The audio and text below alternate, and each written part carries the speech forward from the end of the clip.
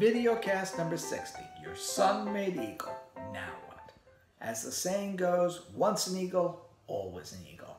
I have two Eagle Scouts. The first became Eagle on January 20th, 2015, and the second recently on September 20th, 2018. And post celebratory handshakes, the thought is, what now? As mentioned in previous videocasts, the expectation from me at least is that Eagles who are not 18 and outside the program stay and set an example to the other Scouts to help the troop and represent the high ideals of the Scout Oath and law inside and outside of the troop. With this comes a lifelong responsibility. Like it or not, Eagles all get painted with the same brush. If an Eagle gets into trouble, the media has no problem noting that he is an Eagle Scout. And as an Eagle Scout, you are supposed to embody all the characteristics of the program. Being an Eagle is and should be a point of pride. When attending some scouting functions, there are times when they request all the Eagle Scouts to stand and recite their Eagle dates. This is usually something that is followed by a round of applause. But in a perfect world, this should not be where your Eagle responsibilities end.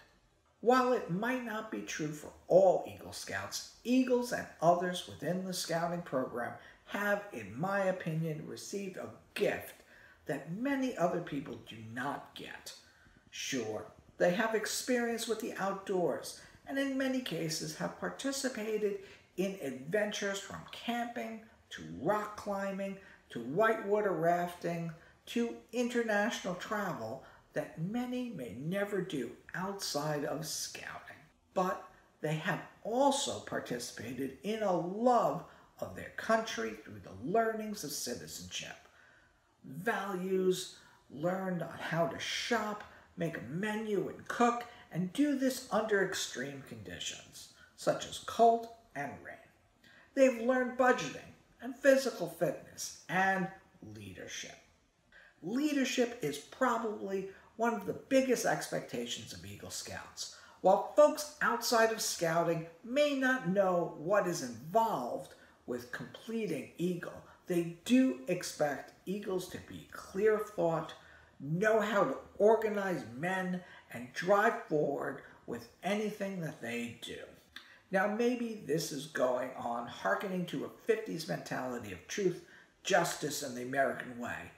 But scouting is old school. It teaches these values, and from there it's up to the scout to harness them for the betterment of themselves and the greater society at large.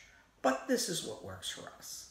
Take what you like, leave the rest, and as we say in Woodbadge, feedback is a gift. Leave yours below in the comments with all the hope we can learn together.